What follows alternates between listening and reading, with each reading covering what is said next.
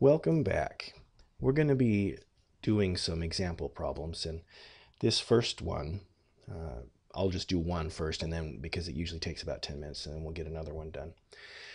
But this one, we have a little box, and it has a mass of 2 kilos, and it is sliding down a little plane of some kind, and there is friction, and so we'll have to take that into account. We're going to try to calculate what it takes for the minimum amount necessary for us to put here to pull that little box up the plane. So I've went ahead and I drew this little diagram here so that we could easily break down all the forces and label everything that we know. And it's always a good idea in these kind of mechanics problems to draw the picture, label what you know, and then put out, say, okay, this is what I'm looking for. So let's go ahead and do that. And go ahead and use this as a kind of just a picture that you use for all these types. You won't always need every single vector that I put out, or you might modify things a bit, but it's a good starting point. Let's take a look at what we can do then.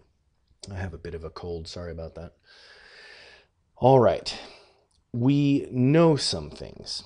We know that it has a constant velocity. Now, a constant velocity means something. It means it is not accelerating, and that means something. It means that the force of friction, which I've done F, has to be equal to this that I've labeled F1. Because this F1, it comes essentially from gravity. The Earth pulls on this, the vector breaks down a bit, and you get this F1 component that wants the box to go down the hill.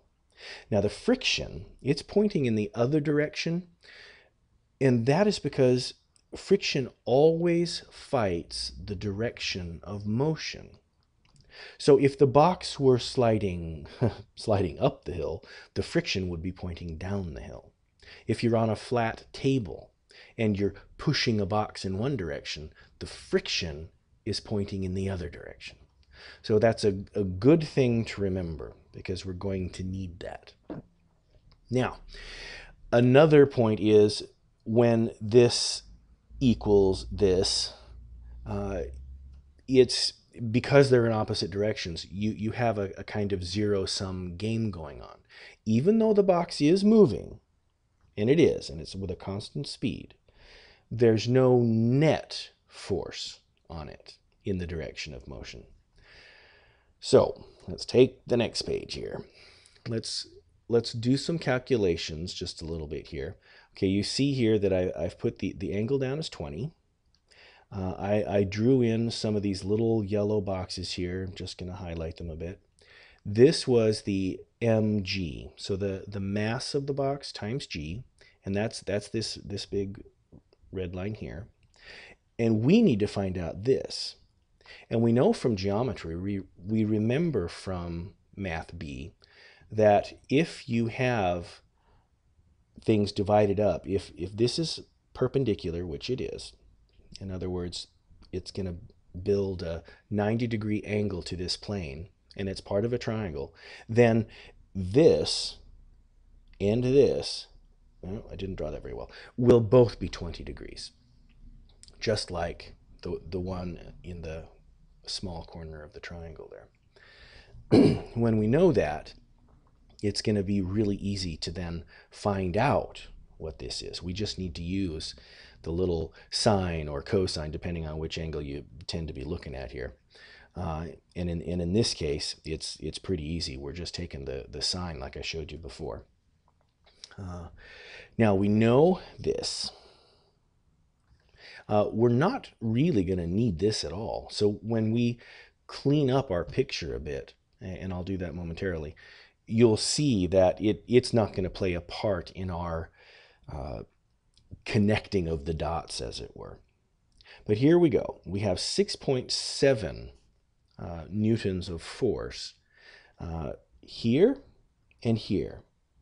Now, they're pulling in opposite directions. So if you pull here with 6.7 and there with 6.7, they're going to take each other out. But the box is still moving. Okay, it's moving to the left. However, now the question is, now that we know this, we need to take the next step and find out, well, what do we need to actually pull the box up? What is the minimum amount required before it starts going up the hill? All right, let's take a look at this. We're going to call the force that we need to pull it up the hill this brown F right here. And to be consistent, I made that one the force that we're pulling down with, and that's here. And then the friction, you'll notice it is pointing in the other direction now, because we're trying to pull the box up, and that means that the friction is going to say, nuh-uh, you're going to go the other direction. However you're moving, the friction is like, no, it wants to go the other way.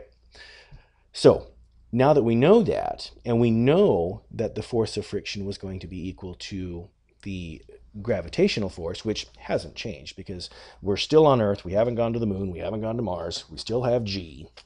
So this force is there, and the force of friction was what we calculated earlier. So we put those together, and that gives us F, which is 13.4. So it's not that bad once you get used to it. You'll have to do a few of these. You'll have to learn, absolutely, to label everything. Use this as a kind of a map or something to remember, okay, I might need the normal force. Let's put it down if I've got it. Let's label the mass, and we'll find out what gravity's doing. We'll put in our angles. If we have friction available, we'll put it there. And sometimes they'll say it'll slide down and you won't need the friction. But regardless, whatever the conditions are, label it and draw a picture. You always need a picture with these. All right, we'll work on the board.